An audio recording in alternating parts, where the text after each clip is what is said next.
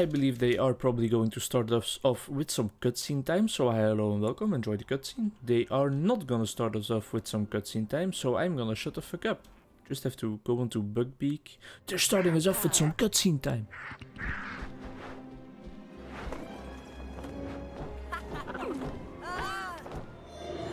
Dementors. Not really how it went in the story, I think, but... Alright, the Dark Tower, interesting. Part 22, 23, not sure, I've kinda lost count. And we are ending off year 3 in this video. Maybe starting year 4, probably just ending off year 3 though, because this is a mission and missions tend to take like quite a while, tend to take an entire episode.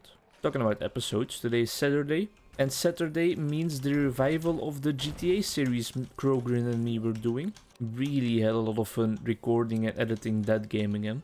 The last episode we recorded from that was like around the time when I started LEGO Harry Potter, so it's been a while, that's for sure. And I think my editing has evolved a bit since then, and my content creation in general a bit. It's something that keeps evolving, it's never static, it's never completely finished, your style of making videos. Another beautiful thing about this whole YouTube thing, in my opinion. Then again, it's also something that in the future might cause me some trouble if I want to keep the same audience watching my videos. Because if some people, for example, come for my really commentary-filled long playthroughs, they might enjoy that a lot if I keep doing that, but if I then in the future decide to do something else, like for example play a really fast-paced game that is really gameplay focused again and stuff like that, they might not enjoy that anymore, so I will lose that audience. But then again, I might gain a new audience that is interested in that other type of content. And it's the same thing with your style of videos that you create. If people like the kind of almost non-edited videos that I had at the start, they might not like the style that I'm trying to go for now, with a lot more editing and a lot more cuts and stuff. Always gonna be a trade-off between two things. The most important part though, as I've said probably around 4 billion times already, maybe a bit more, is that you keep doing it for yourself and the way you like it yourself. And I gotta say, the way I like it myself is playing some nice and calm LEGO Harry Potter with my buddies who are watching this video right now. Ravenclaw crest piece? But yeah, me and Crowgrin, GTA 5, was a lot of fun. Really hectic. A lot of great skits in the end as well. Something about a hot dog and a hamburger. I guess you'll have to see it to find it out, but... We sell hot dogs, they're not hamburgers. Fun experience again. It's a great game, GTA 5, isn't it? One of a kind, really. Well, until they released GTA 6, but... I also really went overboard on the editing, like I really outdid myself. I did completely over the top edits on some parts of that video and I enjoyed it. Now, because it isn't out yet, I have yet to receive some feedback on that editing, so maybe some people will be like, well, yeah, that's a bit too much, my man, and I would respect that as well, and I might tune it down a little bit, but for a series as action-packed as that GTA 5 series, I think it was quite adequate and pretty fun. And I learned a lot from those new editing parts as well, because like layering other videos in the background was something that I hadn't really done before. And it also made me realize that there is a pretty big database of free video footage that you can use, which is fun. Free things are always fun. Well, there's probably some examples that are free that aren't fun, but you know what I mean. Another thing that's probably gonna be really fun is my buddy Crowgrin's own new videos. He's gonna try and record a bit again. He has already uploaded some series, but not complete. I'm sorry, I didn't know Hermione's feet were as strong as Hercules's. He has already uploaded some videos in the past, but he stopped doing it because he felt that recording felt a bit like a chore and he didn't really like doing that anymore. And now I guess that's something that I can kind of understand, but then again in the meantime I kind of cannot understand it either.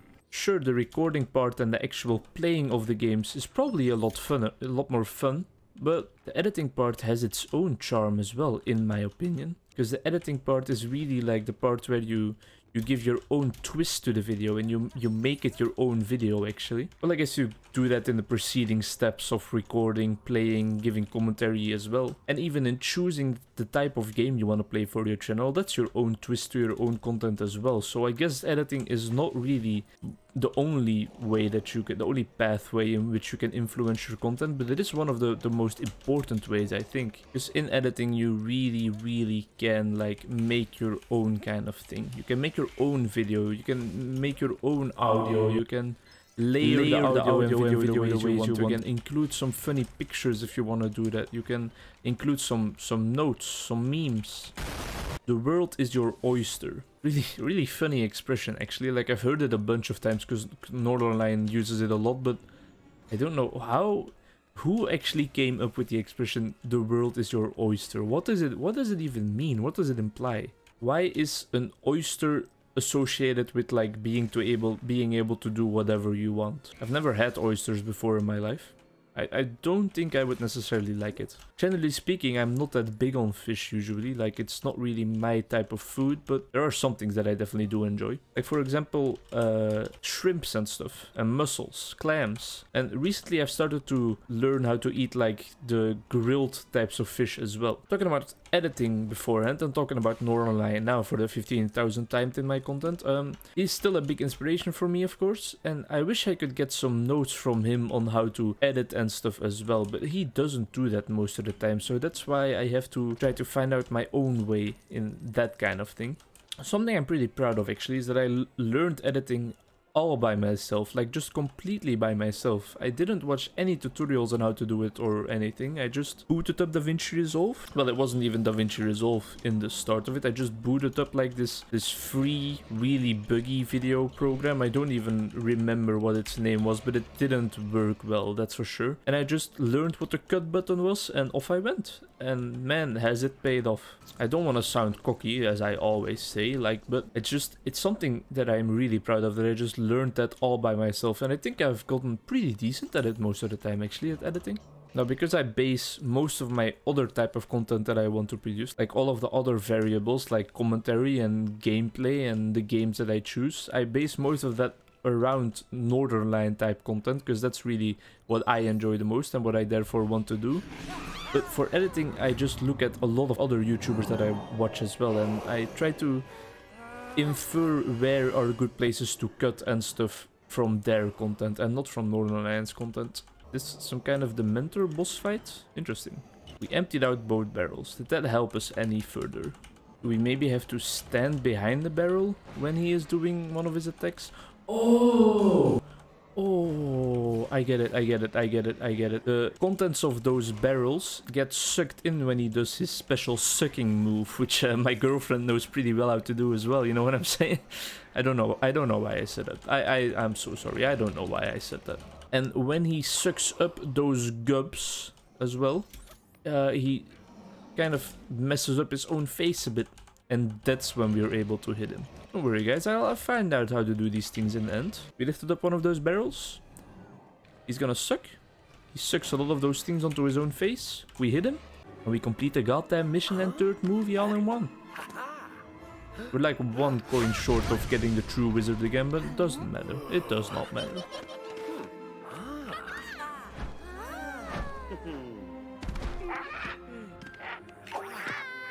See you later. Epic soundtrack in the background as always. This man feels like he just took some nice acid.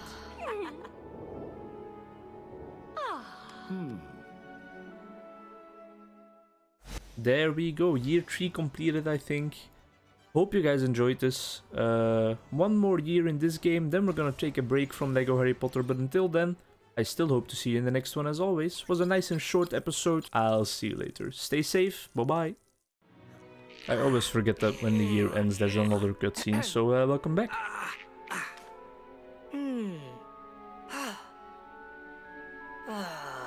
Remus is leaving.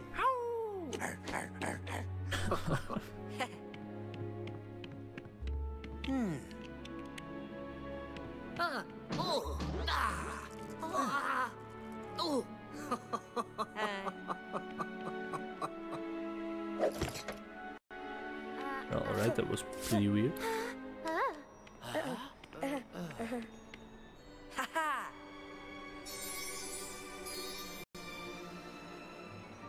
Firebolt.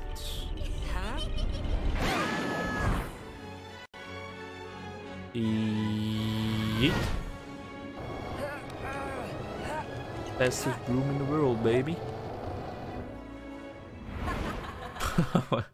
Maybe a bit over the top, but sure. I don't need no credits. We still have year 4 ahead of us. Stop this thing right now. See you guys in the next episode.